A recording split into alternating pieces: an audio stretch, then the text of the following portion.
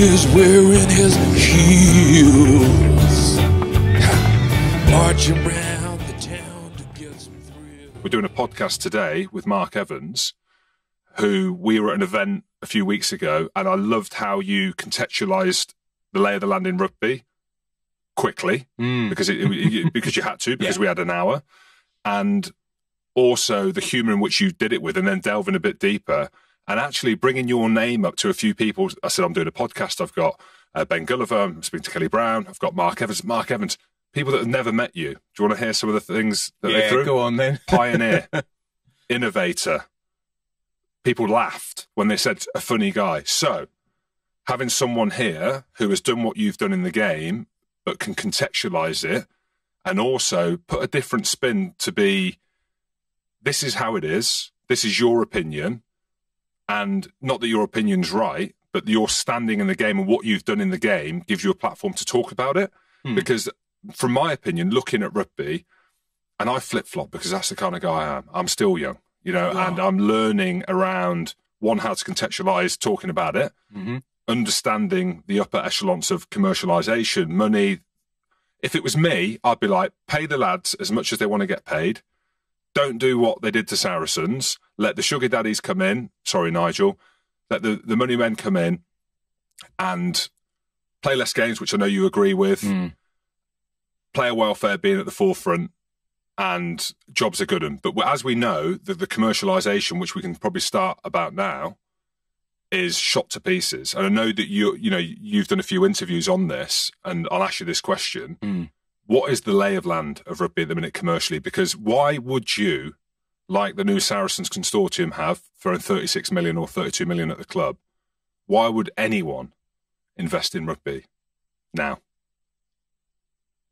Well, I wouldn't, Agree. if I'm honest. And yet you can't avoid the fact that there are a number of people and organisations, CBC being the most high profile, but Silver Lake in New Zealand, and others who have been looking around. I may well be wrong.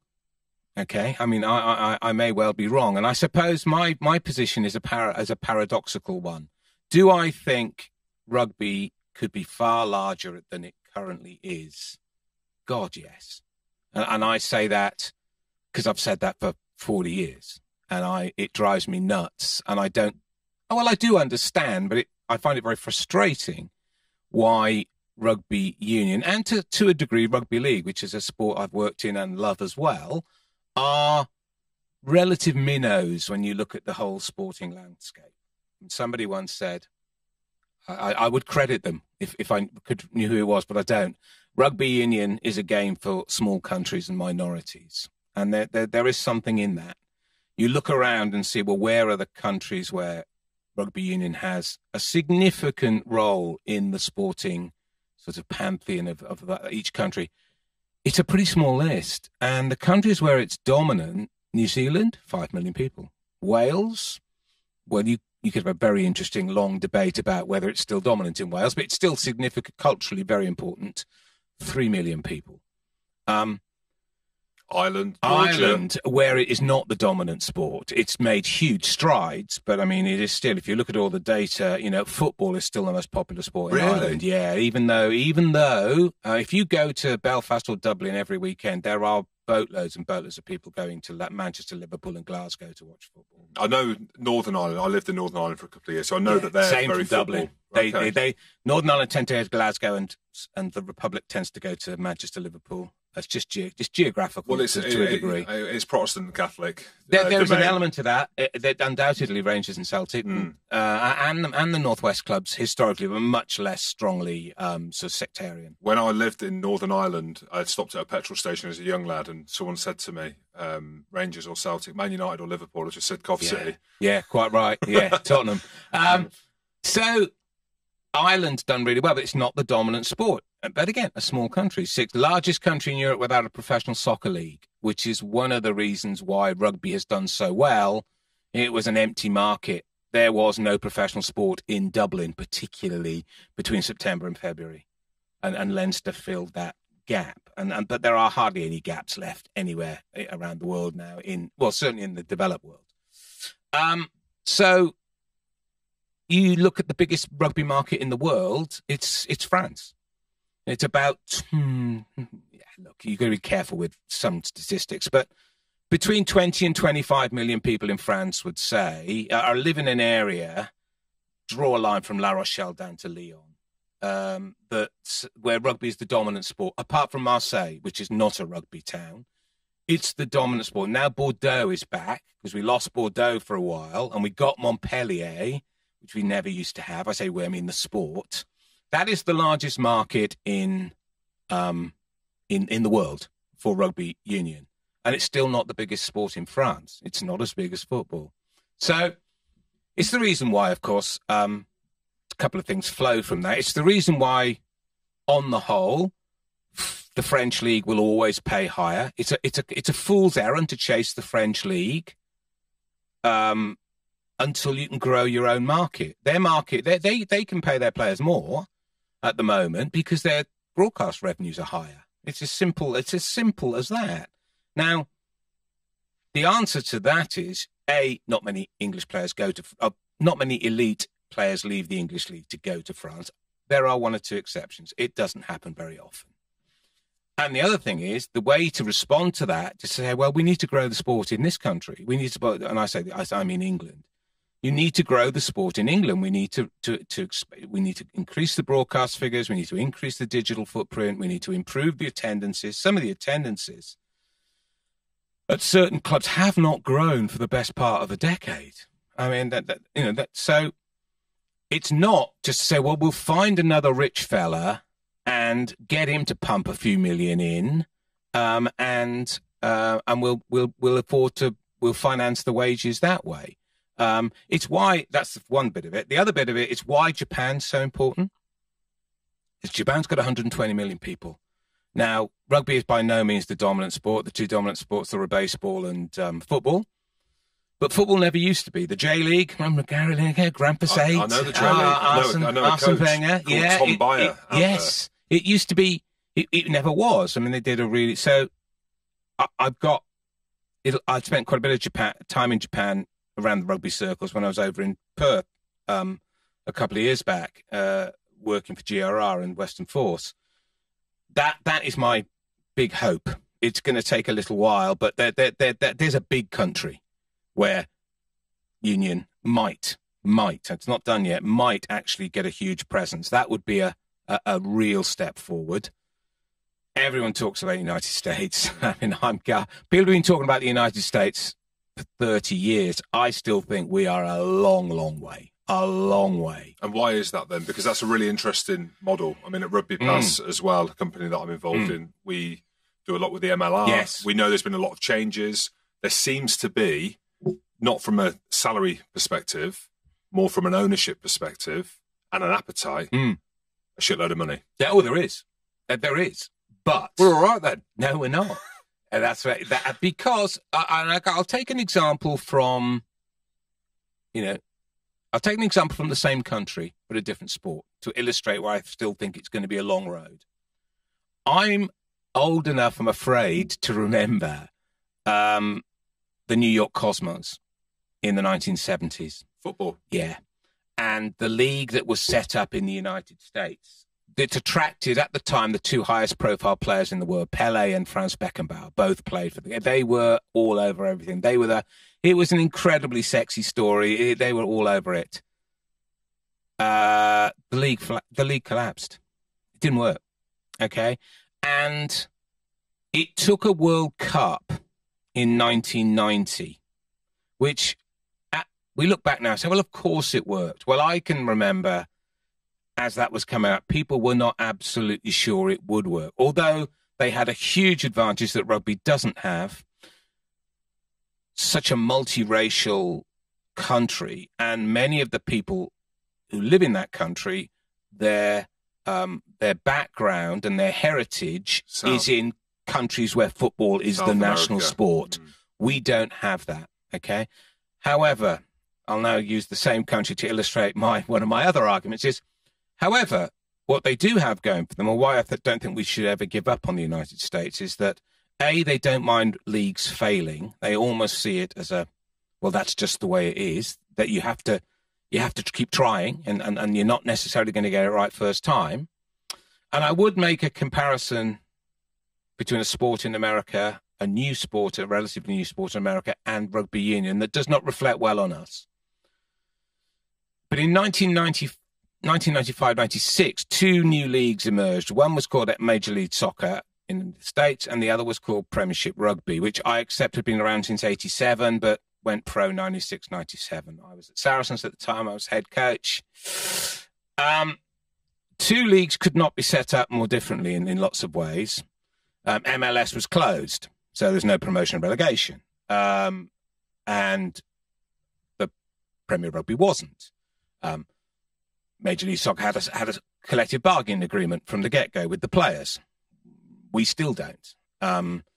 It was a franchise model with a lot of independent governance with the commissioner, which we don't have. We try this model that will never, ever work, where the clubs govern themselves. And the conflicts are ludicrous, and it won't work. Well, it might work, but it's going to take an awful lot more money in the process. And time. So where are we? 25 years on. We're not a young league anymore in this country, the Premiership. 25 years on, there are 32 clubs in the MLS. They've been around exactly the same amount of time as we have. We're still at 12. All right, 13. And then a ludicrous thing, if we decide to put a fourth club within 10 miles of the same road, the North Circuit is going to get very, very, very crowded. Which club? If Ealing come up, you've got Saracens, Ealing, London Irish Harlequins, and you can throw, I think it's 12 miles between one another. So we're going to be quite happy, apparently. I think it's madness to put 4 out of our 14 clubs within 10 miles of each other. I think it's absolutely bonkers.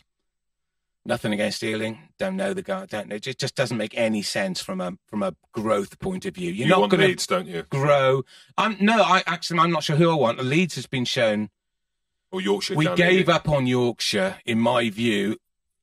People going about, the opportunity. We're getting onto a rift. I'm trying to dial down, because promotion and relegation is one of a number of issues that need to come in together. And we're not very bad at this in rugby. We tend to fixate on one thing, and then a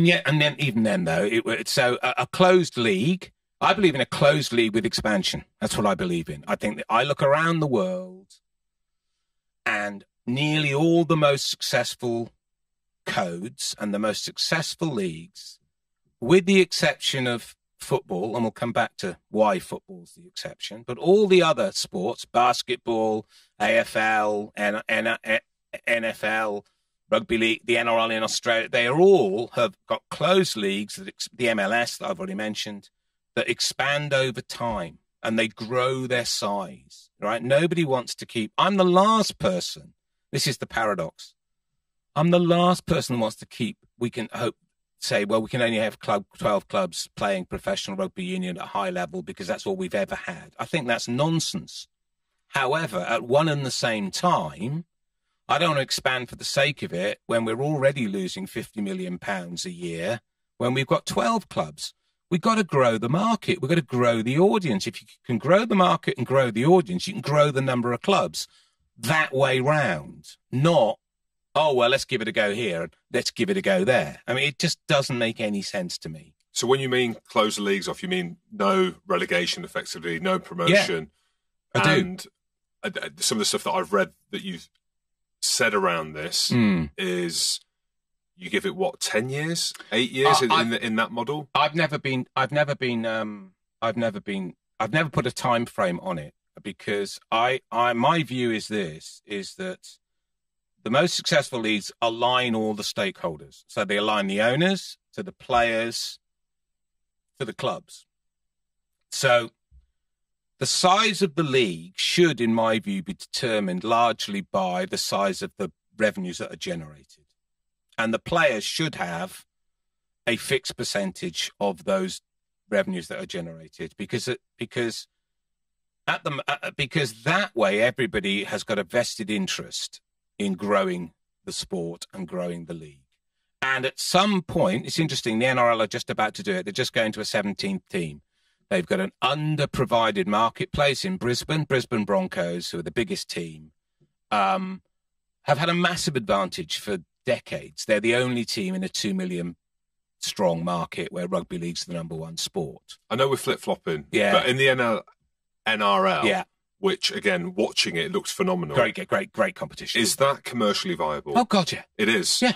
You see all the top I was an owner in the league, and I'd stress I didn't own a big percentage of the club, but I owned a reasonable percentage, which we've since exited, and we all made money. So that's the model that you can kind of base it on. Is you've seen it in rugby? I know, albeit rugby league. I've seen it in rugby. Look, it's not. I don't base it just on that one league. That would be silly. But yes, I have. My personal experience, and I hate that phrase, lived experience, right? But it's true. It's true. I've worked in and owned in a league where if you run your club quite well, you will make money. You won't make it a lot of money. You'll plow it all back, and you'll get. And you think, well, why would people do that? Why would people take over a sports club?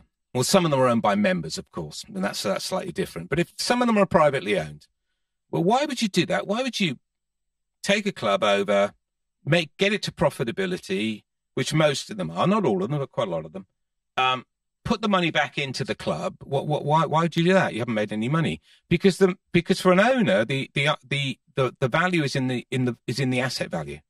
It's, can I buy this club for 50 million and sell it for 100?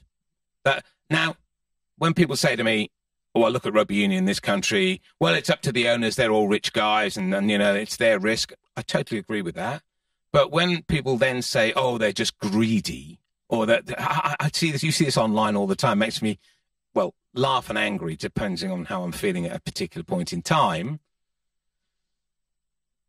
I can't see anybody so far in 25 years who's bought a club for X and sold it for Y, whereby Y is a larger number. I can't see one. And then we've had a number of people come into our sport, and we've been incredibly fortunate. People like Andrew Branshaw, people like Brian Kennedy, people like David Thompson. They haven't made any. They've lost. Not only have they funded it through several years, they've lost money when they sold it, and they've often had to almost give it away, paid and get less than what they paid for it in the first place. Now, I don't think in the long run, unless you believe there's an inexhaustible supply of people who are willing to do that, and I might be wrong, there may be. I just don't think there are, so I don't think that model has got any kind of longevity. My other problem with it is this. If hardly any club makes a profit, it's very, very hard to get clubs to invest in growth. So, I keep coming back to this growth thing, and I know I'm slightly obsessed with it. So I sort of, no, I don't apologize. I just know it gets a bit boring. That if you're going to grow, you have to invest.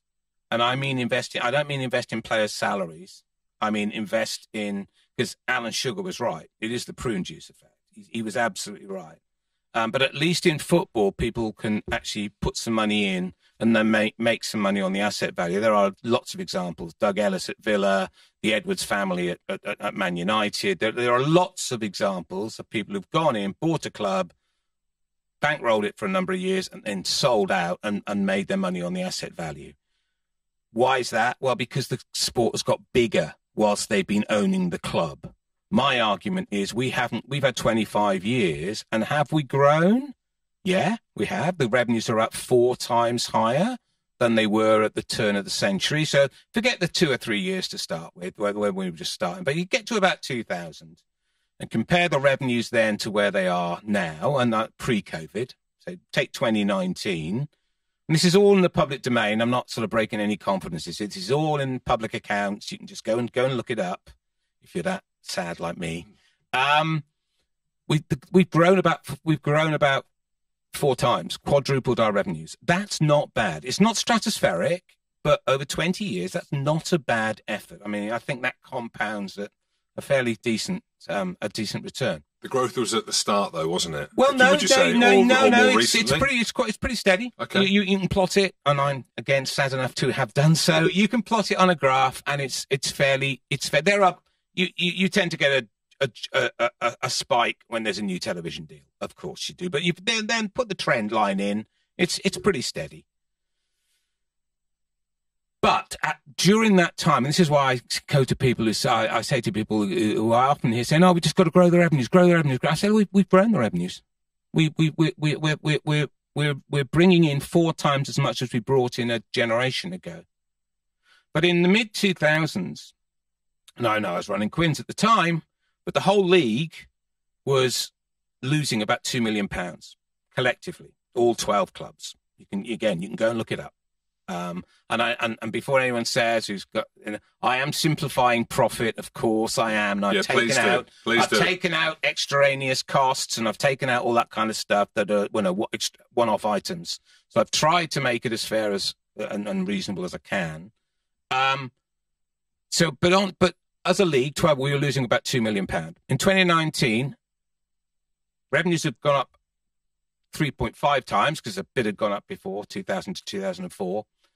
So let's say it's gone up 3 times since 2004, but the losses have gone from 2 million to 50 million. So when people say we just need to keep growing revenues, I say just growing revenues on its own has not done it. In fact, the gap between revenues and costs has got bigger. What makes you think that if we don't make some changes to things on the cost and governance side, that pattern won't go on for another 25 years? And then all you're doing is you're looking for people who tend to be men, of course, on the whole, up to this point entirely, with deeper and deeper pockets. And maybe there are enough of them about. Maybe. I would just like to see the sport put on a firmer footing, because the point I didn't finish earlier, and I have a tendency to do this, is that if you're making a loss, it's very hard to get clubs to invest because they're just about keeping the lights on. You know, to make payroll every month and you're still losing money, trying to persuade then somebody to invest in a long-term marketing campaign or into their digital presence or all the other things you have to do is infinitely more difficult than if each club is making a small, reasonable return that it can then reinvest into growth. We, in my view, have got to get into that virtuous circle whereby players get a fair share and they are invested in growing those revenues so that their wages go up. But they also accept that if those revenues go down, they get a share of they get the same percentage of a smaller amount. And I've even got to you look around the world, and I was involved in preparing for a CBA, collective bargaining agreement back in the NRL in the mid around about 2016, around about then. And I think there were 85 items to be negotiated. It took a year, and I wasn't there for the whole process. I helped to start it and try and frame what we were going to negotiate and all that. And there were 85 issues, and in America, you know, the NBA CBA is something like 500 pages long. They take forever, but they last for 5, 7, 10 years. That's why baseball's going to have a strike this year, because theirs has run out and they haven't renegotiated a new one. So there's going to be a lockout. The owners are going to lock the players out. But it comes down to 2 big things, and they're linked. What percentage of what they call player-generated revenues? So I won't bore you, the people listening, with what that means. But basically, the money that's made by the game, not all of it, because some of the things like if you own a hotel like Wasps, that shouldn't go in. That's got nothing to do with the game. But, you know, ticket revenue, broadcast, merchandise, all that. That goes in. Right, what is it? Whatever million it is. The players should get a percentage of that, and that effectively becomes a salary cap.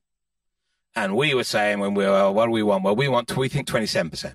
We think 27% is about right. That leaves enough for grassroots, because it was the governing body as well. Leaves enough for grassroots, investment, and yet the players are getting a fair return. And the players' union came in and said, we want 29%. And guess what? We finished at 28. And at the same time, you have the second big thing is, all right, what's the grant to the clubs? Because the clubs then say, great, you've negotiated what we're going to have to pay out to the players as a percentage of what's being earned by the game. So the middle and all the clubs. Fine. Well, what's our distribution? What's our central distribution? We call it, they just call it the grant. What's the grant? And the argument then is, well, is it 120% of the players' share? Or is it 125? Or is it 130? Or is it...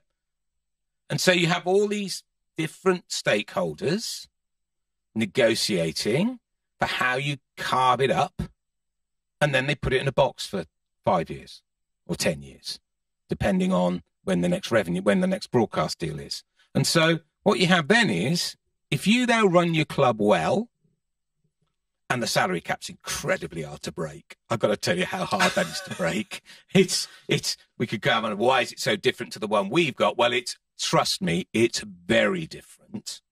Very, very different. But that as well. So there's no one thing. I keep saying to people, there's no one magic bullet, silver bullet, that's going to fix this. Promotion and relegation on its own, getting rid of it, will not fix this. But you need it. Reforming the salary cap so it's much, much more difficult to evade will not fix this, but you need it. A collective bargaining agreement with the Players Association will not on its own fix it, but you need it. And all those things are interlinked. So you have to come up, and I'm not naive to think you can do all of those things overnight, okay? And that you're going to have to get one of them and then another one and then another one. Governance is the other big one. Is that how do you ever expect? Because I've sat around that. I sat around Premiership Rugby board table for nigh on 15 years. Anything get done? Yeah. Yeah? Yeah. Yeah, a couple of things did get done. Well, we brought salary cap in. Yeah. And that was the first time round when people were just bleeding so much cash. And that was good. And then we did probably, I would say, the most successful thing of all was that at the time, and we were talking about this before we came on air, as it were, we were spending, and all the clubs were spending a lot of time and money and effort trying to find the best kids from anywhere in the country. So, you go up to Newcastle and see if there's a kid there, and down to Devon, see if there's a kid there, and then other clubs obviously would know about them, and then you get into a bidding war, and it was ridiculous. So instead of that, we said, right, why don't we divide the country up into areas that are roughly got the same number of registered juniors, in other words, 12 to 18-year-olds. So every club's got roughly the same number in their area. The map will look a bit funny because it doesn't fit to where the clubs are, but we can work around that. Two big gaps, Yorkshire and the time, the far southwest. We said, well, let the RFU run those. That took a bit of persuading of some of the clubs. Well, let the RFU run something because we were at daggers drawn. So let them run. We haven't got a club there. We can't manufacture a club. Let the RFU run those, and those players are anybody can go for at 18. But then in your patch, you now concentrate what you should be concentrating on, which is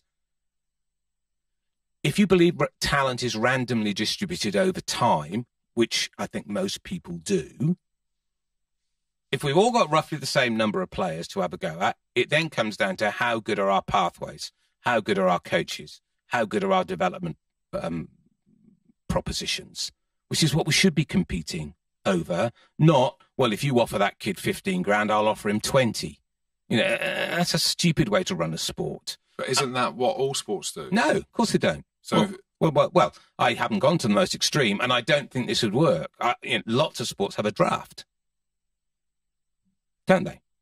Lots of sports have a draft for 18-year-olds, not for the in some of the American sports it's for college, and in basketball it's 19, not 18, and in the AFL it's just for 18-year-olds, and the NRL don't have it at all. And I don't think actually, although in principle I think it's a really good idea, I don't think it's one of it'd be a long way down my list. Is the NRL central contracted though? No.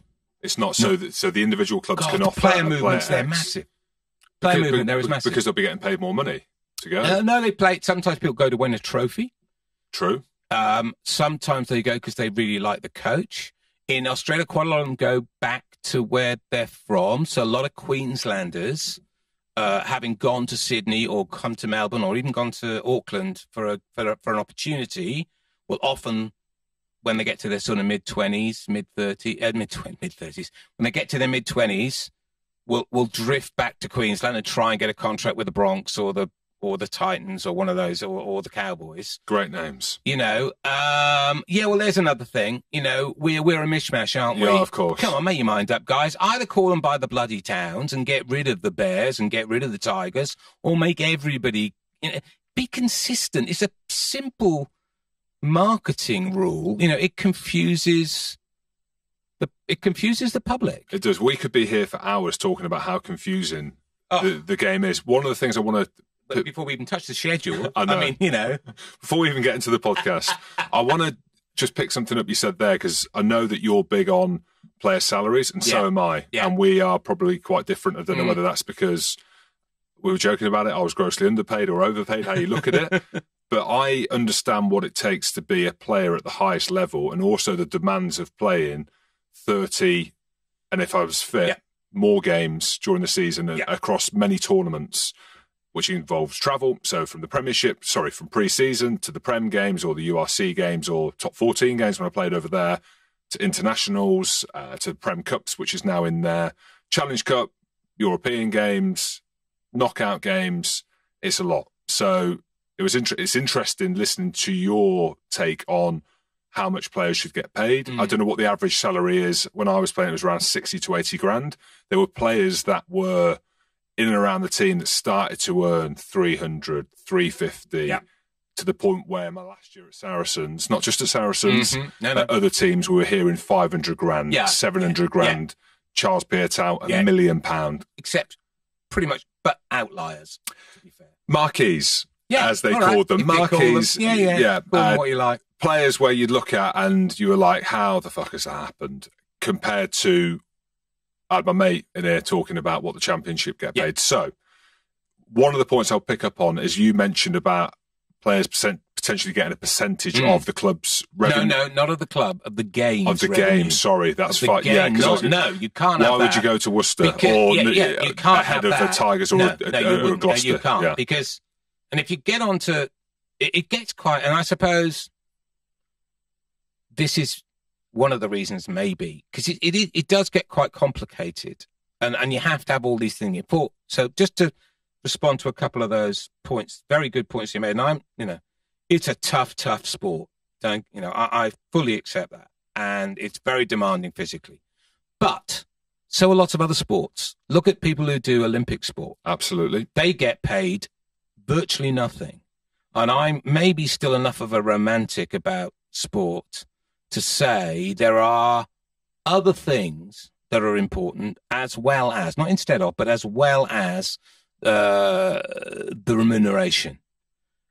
I bend to nobody in my distaste and opposition to some of the things that happen in our sport in this country in terms of low wages. I'm in favour of minimum wage. Massive. One of the things that you see, and this is why you need, again, comes back. Why do you need a CBA? Well, one of the reasons you need a CBA is you need a minimum wage.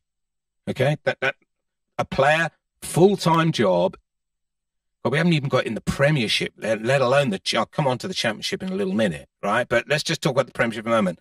There should be a minimum wage in the Premiership. What number? Hit us with a number. Well, again, it comes back to, let's say that players get 30% of, it's all linked. Let's say players get 30% of 200 million, right? I'm making these up, but they're not far off, okay? So that's 60 million to be divided amongst, 12 or 13 or 14 or whatever it is. But actually, if you go to 14, the salary cap comes down, right? Because you've got the same amount of money, hasn't suddenly gone up, a little bit with some crowds, but the broadcast thing hasn't changed, which puts then your salary cap in at what? Let's make the numbers really easy. Let's say the salary cap comes in at 5. 12 5s are 60, right? Okay? And no fiddling around with marquee players, and no fiddling around with, play your players 2 weeks in the next 2 weeks window, and then you can take the 75% reduction, which is theoretical. So you're still playing at a 6.4 million salary cap when everyone else is playing at 5. God, that is such an English fudge. Of course. Nonsense. I would then say, right, let's say it's 5 million. I'd have a salary collar as well. So you can't play less than, let's say, 90% of 5 million. So that even the club, and I'm not going to say who it might be, let's say there's one of the smaller market clubs. So, well, actually, cool, 5 million, can we, But, all right, you can pay up to 4.5, but you can't go less than 4.5. That's it. Because otherwise you get what's called a free rider. If you've got no promotion and relegation, you have to make sure you don't get a free rider whereby they go, oh, well, I'm under no risk. I'll pay 2 million. You can't have that, because the reason you're doing it is to make the league really, really competitive, called competitive balance, so that every year you genuinely think every team might win it. And you can't have that without a collar, because at the end of the day, the teams that win tend to be paying at, or who knows, occasionally over the cap. So you have to have a collar on it. And the other thing that would make a huge difference, and again, they're all linked, I would bring in a maximum nut squad size. I'd probably make it around, and we had that in the NRL. Our maximum, we could only have 30, well, it was 25 in my time. It's now 30. You're only allowed to have 30 players in your salary cap. And how many games do the NRL play? 22 regular season, 22 in 24 weeks. There's no breaks, bang, bang, bang, bang, bang. And then 4 rounds of play, and then 4 rounds of what they call finals. So, and if you play State of Origin, you play for Australia, you might play 30 games. Okay. But not many of them. If you don't make finals, you play 22, and you're done. 30 sounds about right. So they were allowed, we were allowed in my time 25 players, and I think the salary cap at the time was about $5.5 million. It's now $11 million cap. Why? Because the revenues have gone up. Okay? The cap's gone up, nearly doubled, because the revenues have nearly doubled. Because it's a really good product, and the television companies will pay more for it, and it's on free to air, and it's written about in all, but not just the broadsheet papers, it's written about in the mid-market papers as well. So I just don't believe that rugby can't grow into those markets, because I've seen it. So you had 30 players or 25 players, and it was up to you how much you gave to each player, but you couldn't go below the minimum wage. Which was what? At the time, it's a lot higher. I think it was 80. It's now 120. And what's that in UK? Oh, well, halve it. Okay. All right, halve it. So you can't get paid less than 40,000, and now you can't get paid less than 60,000, unless you were in what they called we call it the academy or the second tier. You could have as many as you like in that lot, but you could only pay a certain number of them in the first team in a particular season. So you got, this is how much the game's generating. This is how much the players are getting. This is the number of players in each squad. Right, clubs, now it comes down to what clubs should be competing about, which is a skill, which is right. How do we put our cap? I mean, at the Storm, for a few years, we had 40% of our cap in 3 players. 40% of our cap in 3 players. The other 22 got 60%, and the top 3 got 40%. And here's another kicker. And in one season I was there, the number 1 on the roster on terms of salary, a guy called Billy Slater, wonderful. Oh, no, I've watched State of Origin many times. Fantastic player, Billy. Got injured in week 1. And there lies the issue. No, that's not the issue. No? No. Losing your star player. Don't forget, there's no relegation. Okay?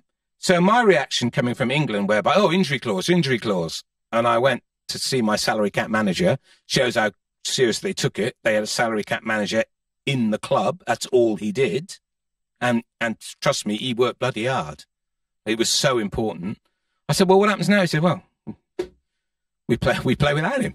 He said, we're now playing with the salary cap of 4 million. I said, well, how's that work? He said, well, look, Mark, and I'll never forget this. He said, look,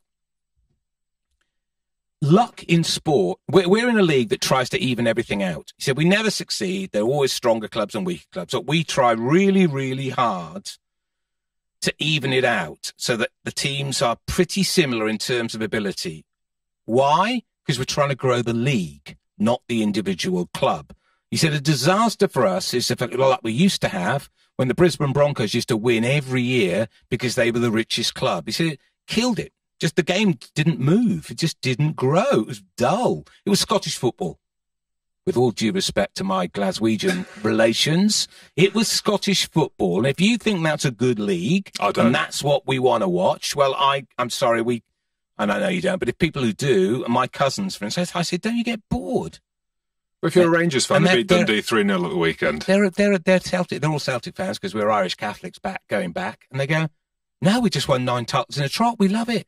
I find that incomprehensible. And I do say, well, that's great, guys, but have you ever looked at the size of your league compared to the one next door to you or the one in France or the one in Germany? I mean, I know we're a small country, but, you know, everybody win it. Nobody's won it apart from Rangers and Celtic since 1980? I mean, that's no... Well, it shows you. I know we're competition, is it? I know we're going off on a tangent, but that's why Gerrard went to Villa and he literally just left like that as soon as the opportunity came. That, because as did Rodgers. What more can you do? So he said that's what we're trying to avoid. So you're a really strong club, and we were. Melbourne were a very strong club, and still are a very, very strong club. He said, so you just have to play without him for a year till he gets fit again. Now, what that did, without putting an extra dollar on the cap or having to spend any more money, we just had to go, right, well, all right, how are we going to fix it? And actually, what it led to is a kid came through called Cameron Munster, who was 19 years old, who is now playing halfback for Queensland and the Kangaroos, who started at fullback because Billy got injured. And because he had to, and because they did. And we had to. We had no choice. We were up to the cap. Billy's million stayed in the cap, even though he couldn't play, because we had to lodge it at the beginning of the year. And everyone goes, look, it's luck, Mark. It's like, you know, you ended up in a rainstorm and couldn't win. Luck is an important part of sport. And your best player, you chose to pay him $1 million. You could have spread your cap out more evenly, and then it wouldn't hit you so hard. You knew the risks, suck it up. So that's a simpler process there, because there's no grey areas in the salary cap, but there seems to be a huge opportunity to manipulate the salary cap in the UK in terms of credits with the academies. Academies, credits, marquee, of course, and all these different components. Ridiculous fiddle I've already referred to, which will, means that actually 3 or 4 clubs never went to 5 million. When our post-COVID, because there was that, and this has happened a lot, and then we come back to governance now. It's always going to be much more difficult in English rugby, because the league is controlled effectively by the clubs, and there's a conflict. Of course, there's a conflict there. Most well-governed sports don't have that, because you would have to be a saint not to vote for and against certain things that were either in or against the interests of the club you love. So that is another part of, I said there's lots of different things that need to come together. That the other bit is governance. I mean, I'll just give you another example. And this is true of lots of leagues, but having worked it, I remember going when I went to Melbourne, and went up to Sydney to talk about the cap, to talk about and it's a huge document. It took a lot of learning. It really did. And then I went up to Sydney to the headquarters of the league, and there's 4 people working on the cap full time. That's their job. And the Prem have got an external company. No. They're employed by the league. And they sometimes bring in independent investigators. Yeah. And you have to give over computer records, and you have to give over a whole lot. The regulations are far, far, far tighter. And I said, had a lovely chat, learnt a lot, and said, tell me, guys, I've got one question. What's your starting point from when you're in charge of the cap across the 16 teams and ensuring equity and all the rest of it, and finding, looking for people who have found loopholes and all this kind of stuff, and acting on rumours and whistleblowers and all these kind of stuff. I said, yeah. I said, what do you start from? What's your starting point? And one of them said, well, he said, if I'm being perfectly honest, our starting point is we assume you're cheating, show us you're not. And I thought that was brilliant. I thought that was absolutely the right attitude. Is we're assuming you're a bunch of cheating bastards. Put it on them. Show us that show us that you're clean hands. And that means they've got full accounts of everything in terms of... And it's not perfect. Putting a lot of work into it. The clubs do, since in my time, in Melbourne, before our time, got a huge fine.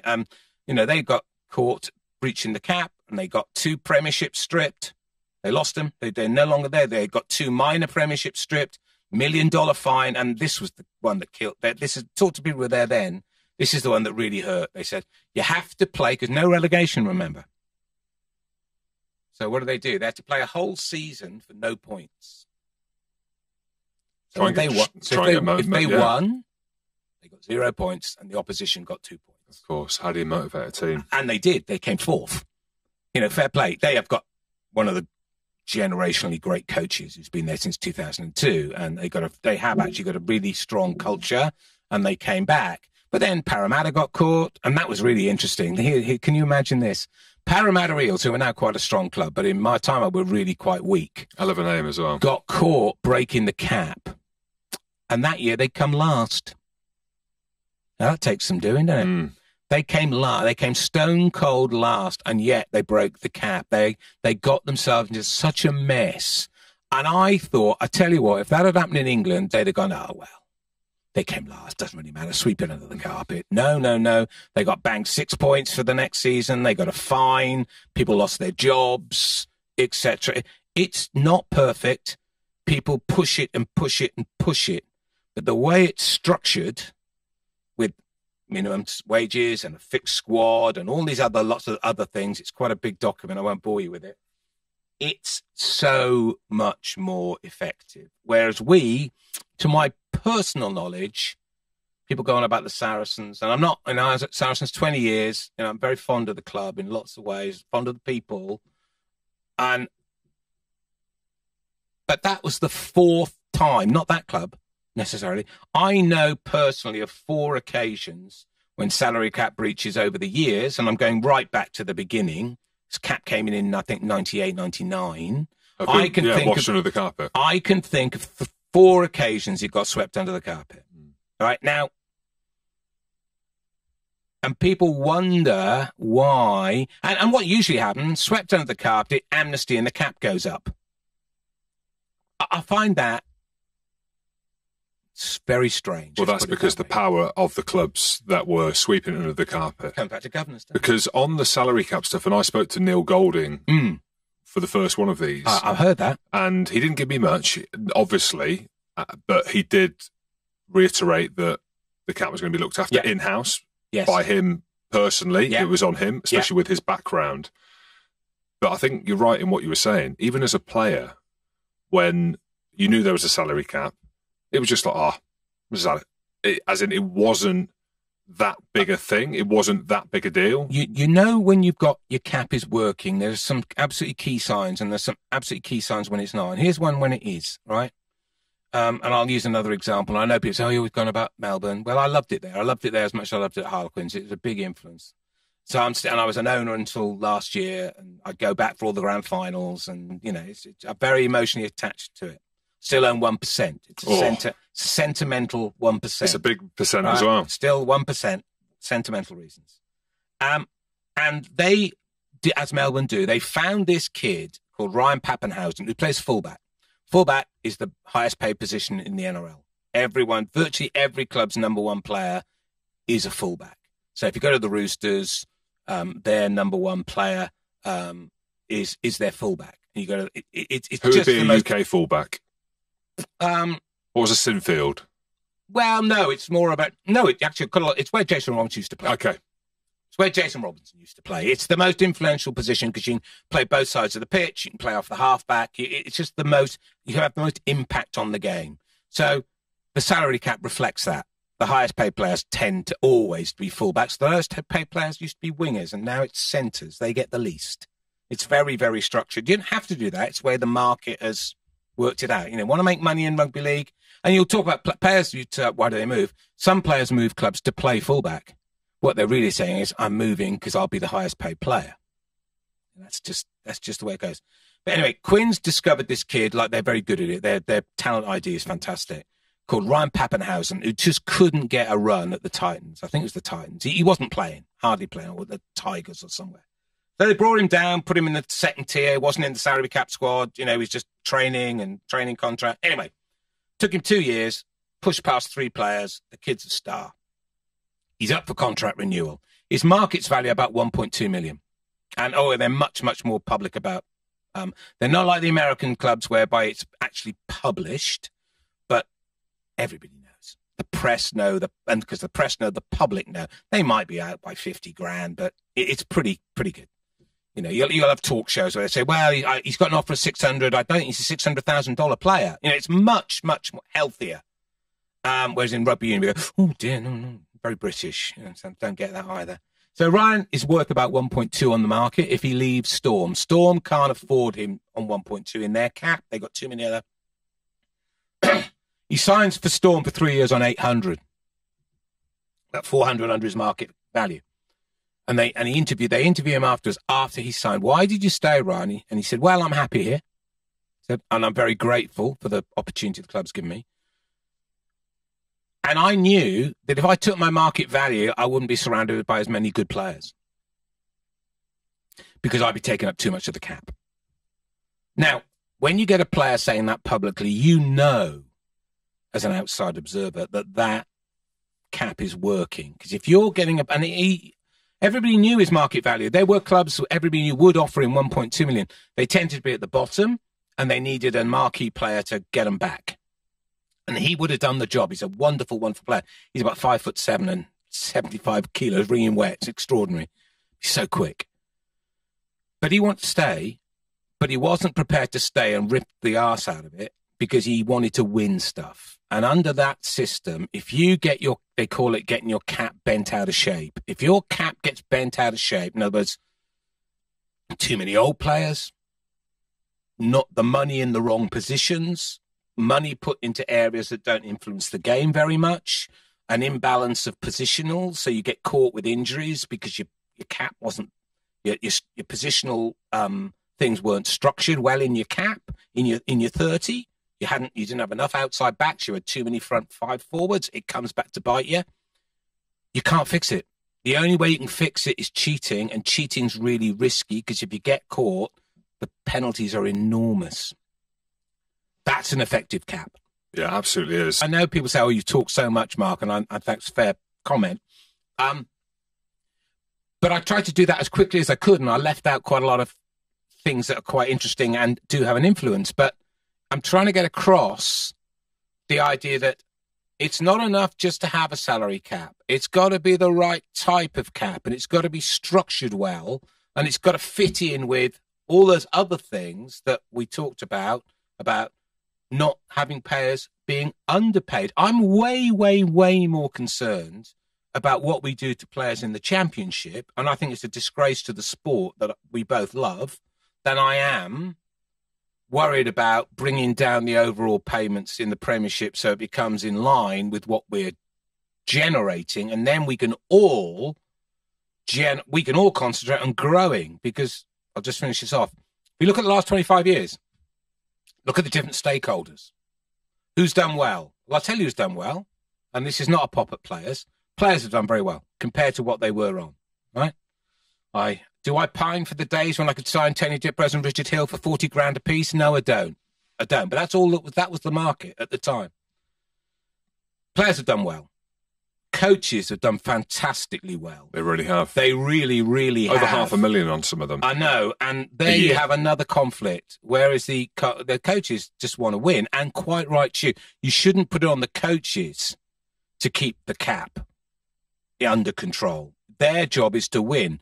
The job of the governance is to make sure it's a cap they can't avoid, and then they have to coach and develop and recruit well within a band that everyone's speaking to. So they've done well. Agents have done well. Look at the consolidation of the agents since the game went pro, and look at some of the money that's been made by the 3 or 4 that have survived. Don't get me wrong. You need agents. Of course you do. Every market needs agents. But they work for the players. They don't work for the clubs, and Absolutely. They should be paid for the club by the. And then, who's not done so well? Owners. Owners have lost about £500 million. You add it all up, it's about £500 million, and no one's made an asset sale gain, right? So the owners have not done great. And the one no one ever talks about, which I find interesting, and it's partly because the clubs are making losses. So where can you mitigate that? The fans. You look at ticket prices. You know, we're a sport that's trying to grow its audience size. And you look at the ticket prices for Premiership Rugby in some of those grounds. You can't get a ticket at Bath, and I don't blame Bath for this at all, right? I don't blame Bath because they're not making money either. And they're full. It's 41 quid, right? But there are lots, and I think Harlequins, my old club, is very far off that either, okay? We are effectively excluding a potential audience on economics because we are charging prices at some grounds. I do hesitate, not all. And why are we doing that? Because the model is broken, and we're desperately just trying to sort of bail out a boat that's holed below the waterline. God, what a strange analogy. I get it though. But yeah, so I suppose what I'm saying is we've done okay despite ourselves, but we could do so much better. But it's a lot of things over a period of time done consistently, and trying to get that through 12 or 13 or 14 clubs, all quite understandably with their own agenda, is just incredibly difficult. With zero joined up approach. So I'm going to hit you with a question you didn't answer.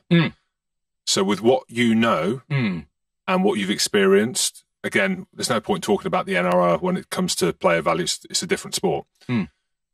What level, knowing the finances in the game and where we are now, coming out of COVID, if you can say that we're coming out of COVID, that a player should be paid minimum in a squad? And then what do you think the maximum should be for a semi-Ranrander or a Mara Itoje? I think the minimum is around about 40 grand. And that's for if you're in the salary cap squad. There'll be youngsters that will always, I'm not talking about them. I'm talking about your squad that you have to declare. Like you have to declare for the Heineken Cup. This is our squad. This is what our salary cap applies to. These players. Let's say it's 38 of them, right? I think the minimum salary should be around about, and I haven't done the sums on this, and it's going to, of course, now I'm going to go and do this properly, right? But this is top of my head stuff. But more from being a director of rugby and a coach. Yeah, I've been a long way. I haven't been in the Premiership for 10 years, so I'm a little out of, with the individual salaries, I'm a little out of touch. Because I'd say 40 grand is nothing to be a professional rugby player.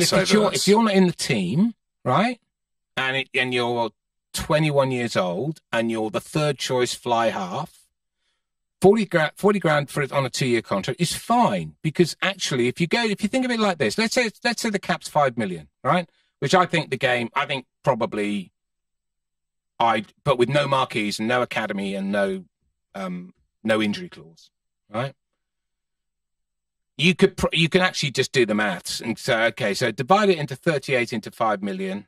And what does that come to? I don't know. It's about 100, and I'm just doing this in my head, 117. Yeah, it's about 130, something like that. Okay. That's about your average. Now, I personally don't like a maximum salary. I think I want to give I think that's part of the skill. I'd let the clubs decide how they allocated those 30 salaries, but the lowest one can't be lower than 40 grand. But on the maximum one, when you hear that a semi-Ranrander is on $1 million, which I don't know whether that's true or not, or Pietau, we kind of know that Pietau's on $1 million. We've heard. It's certainly been bandied about. And like you said, when you hear stuff, it's generally correct, even if it's 900 grand, even if it's 800 grand. Do you think a player of that quality should be getting paid that? Because I do. Right. And the reason I do, and again, this is something that I'd be interested to hear your thoughts on, is if you're a Bristol fan and you know that semi-Ranrander is playing, you'll probably pay 40 quid to go and watch him. Okay. Because you know that he's playing. So therefore, that is the football model, isn't it, in terms of how they consign players. Like Ronaldo goes back to Man United and they pay a ridiculous amount of money, and you know that you're going to get that money back, one, because people are going to tune in to watch him if there's a subscription, which I don't know if there is, but they're going to buy his shirt, or they're going to do anything that they can to buy a 200 quid ticket or whatever it is at Man United that you probably have to wait 2 years to get, and he'll probably be gone anyway. So do you see what my point? I do. And again, let me just kind of carry on where I see things. Marutoji, in terms of growing the game and the demographic of people that someone like that or a Marcus Smith would pull in to keep them at your club, and everything that comes with that player, both from a social media, which is arguably superficial, but we also know that has value in terms of brand value, both for the player, individual, and the club, then surely paying him more money for them reasons is a reason to do it in terms of growing the game's popularity for the younger generation of people that are going to want to come and watch rugby matches. Because the game, I think, has to change in terms of how it looks and how slow and how mundane it can potentially be. Let's talk about that for a minute. Yeah, well, in a minute. Yes, so that question in terms of the value of players and individuals isn't necessarily about their value as a rugby player, but their value as their brand. I understand the argument, but I think it's the wrong way round. And I'll tell you for why. Because I've seen this over. It's the advantage of being old. All right, so I remember when in 1996, 97, we bought Francois Pienaar, Michael Liner and Philippe Sella. And we assumed, and I did as well. Castagnet as well? No, he was 2 or 3 years later. Okay. Right, but they were the big three. I'd already got Kieran Bracken and Paddy Johns and the Wallace brothers and whatever. We won the cup and got pipped by a point from another superstar team with Tui Gamara and Wilkinson and Pat Lamb up in Newcastle. What cup was it? The Pilkington? What cup was it? Derby was 48. Yeah, well, they were still knockout cup in 98. But what was it called? The Pilkington? No, it was Tetley. Tetley. Yeah, Tetley. 48, not many against Wasps. Great day.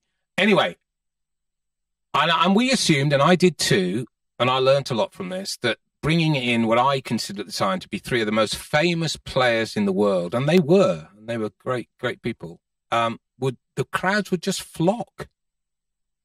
Well, they didn't. The reason that what made people flock to Saracens, and they did in that 98 season, the season after, was a guy called Peter Deacon who understood marketing, and he understood pricing, and he understood promotion, and I learned an awful lot from him. Unfortunately, passed away not that many years afterwards. To be honest, great loss to the game. And I remember learning that then. This is not about star power, because actually you get caught in that sort of, our game's small, so the stars aren't that big. And another example, look at Johnny Wilkinson at Newcastle. Probably the biggest crossover star the game's yet produced. Still, I don't think, certainly in this country. Absolutely. Because he was a gorgeous man as well. Didn't really move the dial at Kingston Park. No, hold on. But why didn't it? Why everyone, because the game in that part of the country, right, it's not one of the stronger areas. Okay. And just bringing in high profile names will not necessarily, I think it's very little evidence that moves the dial. Bristol, sorry, no, I'll rephrase that. That's a bad example. I think it's perfectly okay if a club chooses, let's say we'll work on the numbers we've been working on. Let's say the cap's 5 million. If someone wants to spend £1 million on one player, that's entirely up to them. We did at Melbourne, right? Albeit on a smaller squad, right?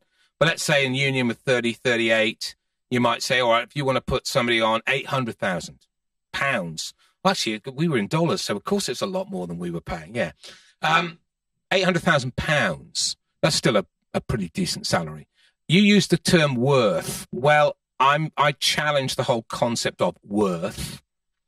Unless you can show me, and I don't know anyone who has ever shown me that yet, that bringing in this player at a premium of, let's say, 400, pay him 8, he's really could have got someone quite similar, maybe not quite as good for 4. He's paying a premium of 4. Show me where the extra 400,000 is coming from, net of costs of sale, by the way, not just revenue, net revenue, not gross, and I'll go along with it. I still think they need to be in the cap, and the club has to decide. My point is this: if caps and limited squad right are so damaging to player earnings, I'd say have a look at basketball, because they've got all that. Have a look at American football, because they've got all that. Have a look at AFL in Australia, because they've got all those things, and their player salaries have gone up, and not just for the odd one, not just for the odd outlier. Their player salaries have gone up consistently without generating huge losses at club level, because they've got the things that there's this idea that you bring in these things and it will dampen down players' salaries. I just don't accept it. It might do in the short run for a few, but in the long run, it will grow the sport and grow the revenues, and the players who are on a fixed percentage of a growing revenue base will do really well. That's my argument. Well, the other issue that we have, again, I'm conscious we've got about 20 minutes left, max. There's a couple of other things. It's great. Sorry. The other thing alongside that is trying to align, and we'll get onto it, the global calendar. Because how do you, but with the idea and the model that you're saying, which I think is a great model, it'd be near on impossible, because you've got the Autumn Nations and you've got the Six Nations that lie in the middle of the season, along with another competition in the European Cup. Yeah, and the only way around that is each of those, because the Southern Hemisphere have a different problem. They don't have enough product. Right? Go to Australia, they just don't play enough games. Australia definitely don't. Right? South Africa, quite difficult. There's so much change there at the moment. Quite hard to see how that's going to play out. And New Zealand don't play enough games unless you're the All Blacks, and they basically have a different model where it's all about the All Blacks. The All Blacks generate all the money in it, but their distribution is but they've got a CBA, Jim, and they've got a salary cap, and they've got a tiered system, and they've got a percentage of central revenues going to the players. All those things. So do they have it right? No, I think their central revenue percentage is a little bit too high. They're at 36. I think they should be on 33. But I'm quibbling now. I think close to being for right. A small country, right, which needs to maximise its assets and can only get a certain number of people into the grounds. I mean, it's just a small country, albeit rugby mad. I think they're pretty well run. Yes. There's his brand value, though, isn't it? Global brand value, and which they know. Which they do know. But nevertheless, they brought in things for the whole of their, if you're elite end of their sport, that make an awful lot of sense. They do. It's a lot better than our arrangements at the moment. Yeah, I do think it is. But, I'm still optimistic, that we might get there. Summer rugby. No. You shot me down. No, I did. Only because I think the market's so much more difficult. Oh, sorry, and come back to your last point, which I've just remembered I didn't really answer. So answer, and then I'll come and I'll say summer rugby. You can which is fewer. The only way to sort the schedule out, and this is quite a big ask, but it's the only way. The rest of it will just fill up. It'll just fill up. And this is from an English perspective, which is not the whole story. Each of the three competitions, but Europe, Premiership, and International have got to take a cut. Play fewer games, right? So not that many fewer. I think you almost 1 or 2 weekends. You need. I've done the work. You need about 5 weekends back. Okay, get rid of the Premiership Cup. Get rid of the Premiership Shield.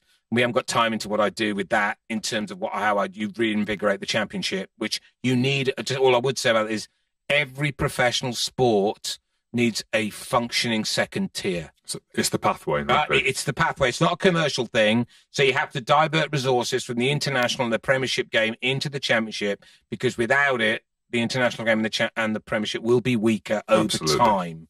Right? It's a question of how you do it, not whether you do it. So coming back to the Premiership and the season structure, you need about 5 weekends back.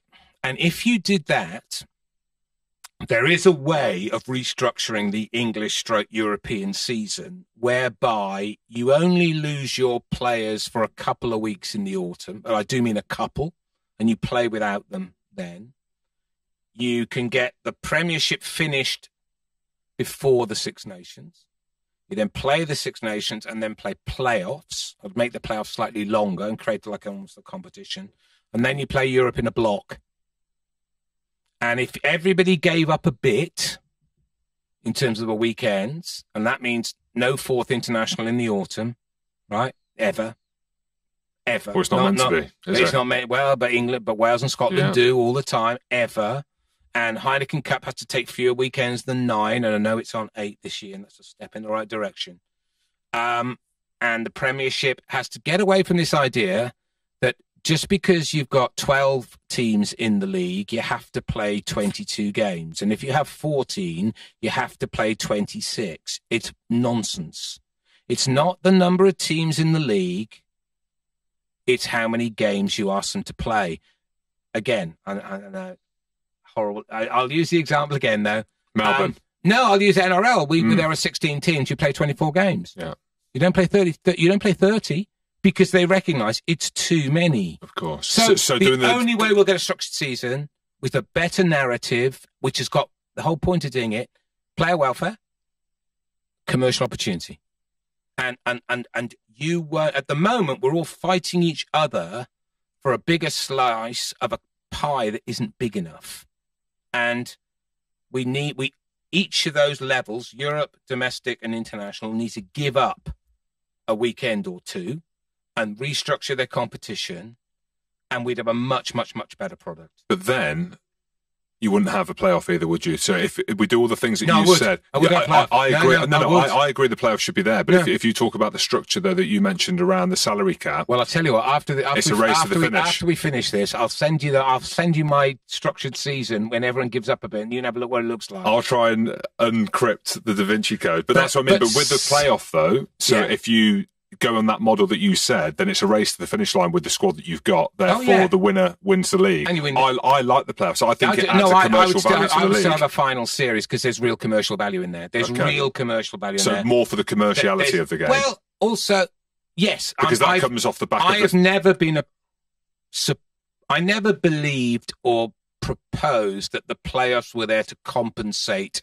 for the inadequacies of the regular season. I am an unashamed supporter of playoffs or finals football because it creates interests.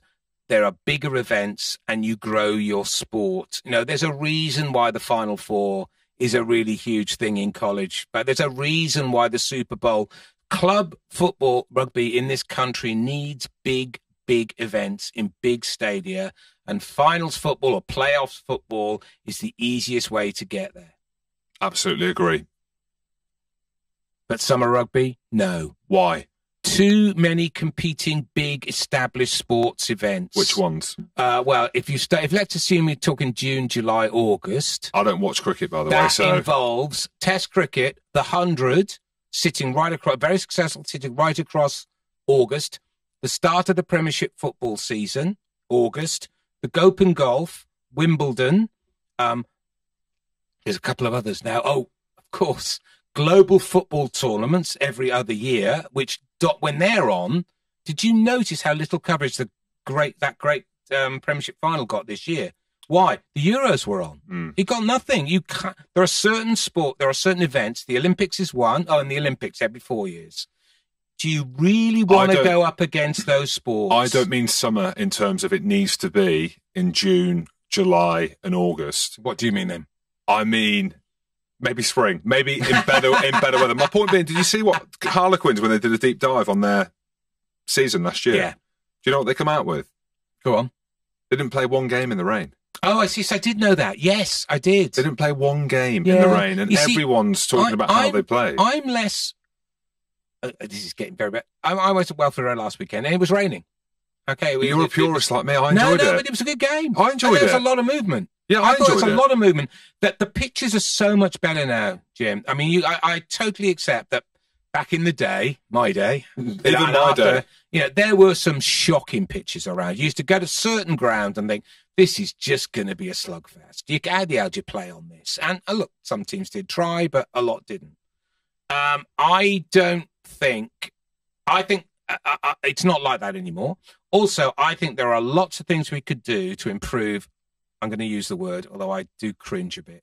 There's a lot we could do to improve the product without giving up our some of our areas where we have built real value. So the Six Nations is a huge, you can't move the Six Nations much. You move a little bit.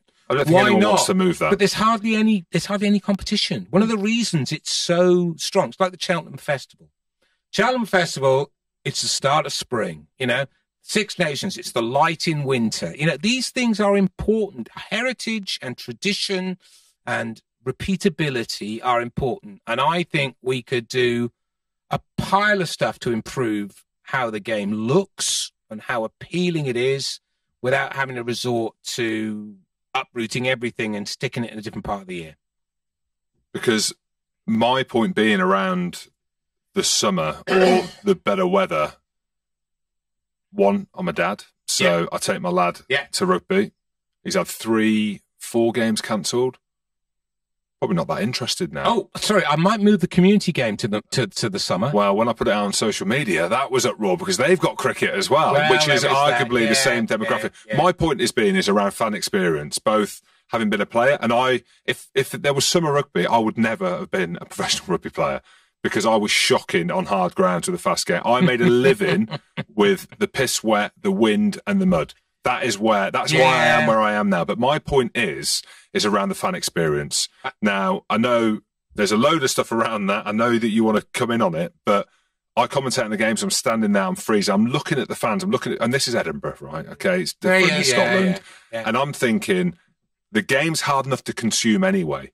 So you need to make it and experience a day out. That's why the Sevens are successful. I went to the Hong Kong Sevens. I didn't watch any of the rugby, but I love the Hong Kong Sevens. I want to go again. That's just a snapshot of it. So I'm thinking, right, during pre-season, at the Edinburgh match, at the damn Health Stadium, whatever they want to call it now, you go there, you're having a few beers, you can smell the barbecue, there's music on, you want to go. You're happy to pay 20 quid or whatever it is. December, January, going into Feb, and there is blistering wind. You're like, I ain't going. Well, people still go to watch football in those conditions. And taking an even more extreme example, doesn't seem to put the fans off in Chicago and Green Bay, does it? I understand what you're saying with them sports, but again, the experience, I don't know about the Chicago, I don't know too much about the NFL, but the football is so easy to consume. It's tribal. You're going for the tribalism and that's the atmosphere. That's where I want rugby to get to. I want to get rugby closer to French club rugby than anything else, where it genuinely is tribal, or to a degree it's tribal. And I think there's a lot we can still do with how the game is played and officiated and what it looks like before we have to start rooting up everything and just saying, well, we'll stick it in the summer. That's where it's so crowded for the broadcast. I mean, at the end of the day, rugby's like any other professional sport. You live and die by your broadcast revenue. You are up against some massive, massive broadcast beasts if you move it into the summer. Last question. Yeah. Who needs to take over from a broadcast perspective? Because my point, again, being I commentate, I've done stuff for ITV, Premier Sports, BT Sport, Prime Video, aka Amazon. So I'm trying to get the kids to watch the dad on TV, and this is just one part of it. Me. And my family trying to grow the game in my household and be like, your dad's still on TV. Look, how do people now consume the game when you need Sky for the Lions, BT Sport, which I think you need Sky for, Channel 4, it had Channel 5, which is no longer there, which is a shame because I thought Dodos and Flats were class. BT Sport, Premier Sport, Prime Video. I mean, it is a mess, isn't it? Do you think anyone's going to come in? Do you think, is there conversations ongoing? Do I think that we're going to get a vertical, you mean, like Sky Cricket or Sky Golf? Of course. One place to watch rugby. One place to watch rugby. In the UK. In the UK. In the UK. Okay. Well, let's even whittle it down. In England. In the Premiership Rugby. I know that it's on BT Sport, but what I would say about that is that in this stage of the sport's development, I think it's really important, and I fully accept this is not a position that everybody agrees with, even in the broadcasting world, and people who know a lot more about it than me. I still feel that it's really important that the Premiership in particular, which is my particular love, has a regular free-to-air presence. and it has to be on that show, on that channel for quite a long period of time, not just for the odd year and then switch to somewhere else and then switch to somewhere else. We've got to get a platform that people can access without subscription. Now, you can't just have that, because otherwise the finances of the games completely fall apart. But I think that if we are serious about growing the game, we need to find a partner, and I do mean that genuinely, not just a broadcaster, a partner who has got some kind of subscription model, who is prepared to also allow a reasonable number of the other games to be shown on a free-to-air platform. So I think it's quite interesting that during the pandemic, when we had all 6 games on, people got used to it and liked it. And now there's only 3. There is a little bit of a backlash about that. And I understand, production costs are not insignificant. And at the moment, we've got 3 on subscription, and we've got nothing on free to air. I don't think a deal's been done, has it, to replace Channel 5. So we're coming from a long way back. Before you even look at an interesting sort of rugby vertical, I mean, Sky looked at it, obviously, back in the day when they went on that vertical change, and rugby didn't make the cut. Golf did, F1 did, cricket did, and obviously football. So that tells you something about where we are. So I come back, and I'm not trying to avoid the question here. I'm not sure I've got a glib, straightforward, simple answer. I'm not sure there is one. What I do know is to get in a position where that might be a possibility 5, 10, 15 years down the line, and you've got to have that sort of time frame. We need to grow the audience, and it's still no doubt, if you have a regular free-to-air presence, you will grow your audience. That has been shown time and time and time again. Look at women's football this year, whose attendances in grounds are little short of woeful. And I don't apologise for saying that. It's a fact. Average attendance at Women's Premier League is 2,200 people. Right? They are not jamming the turnstiles. But on BBC, they're getting over 1 million, when they show. Look at the women's internationals on BBC, right? Not in a great time slot. Those were very respectable numbers. I know it's terribly old school, but the power of linear television has not been completely eroded in this rush to direct-to-consumer, pay so much and watch as much rugby as you like. We need more casual viewers. We need to get people who do watch the Six Nations, because historically it's been on free-to-air and there's not much else on at that time of year, to broaden out their rugby watching. And I think it's really difficult to see how you do that purely through digital or subscription. Class. Before we go, I've got to ask this question. Let me ask around CVC. Yes. Because you're going to be well placed to talk about this, but anyone, casually, even in the teams, think they are the saviours of this game. The money that they've put into the game and the equity that they've acquired, a snapshot, yes or no, is it a game changer for rugby? Because what I'm hearing and what I'm seeing is they would not have invested the amount of money that they have if they didn't feel there was a viable commercial opportunity. And you've sold me the dream today to show me that there is a way that this game of rugby that has given us so much can be commercially viable and grow. I do think it can, yes. And whether the CVC investment in this part of the world is a game changer, I think probably. And actually, I think from CVC's point of view, it's probably a pretty decent move. My not reluctance, but the point I tend to make when asked about this, and I have been a number of times, is that I'm sure it was a pretty decent move by CVC. I'm still not convinced it was a great move or deal for the clubs. I felt they were in a position where it was very, very hard for them to turn down an offer of cash on the table, which effectively was simply pulling forward the revenues they were going to earn, in that would of the value that are already being created. Because let's not forget now that their central distribution, what we called earlier the grant, if you like, from the middle, has dropped by 27%, and it's dropped by 27% in perpetuity. But some of the clubs were so strapped for cash, it was almost impossible for them to say no, that's not a very good long-term deal, because they needed to keep the lights on. So we come back to we won't reiterate them, the points I was making earlier about having to restructure that whole club thing. But what I do think CBC's role makes more likely is another point you've already raised. I do think they will bring significant pressure to bear and influence to bear, and will try to persuade a restructuring of the schedules. I do think it's much more likely now with somebody, an organisation that has an influence across a number of competitions, that it improves the likelihood of better coordination. I also think they will probably act as a force for change in terms of how the product is delivered and the types of experiences that are offered and the way in which it's put in front of the customer. I think that will all improve.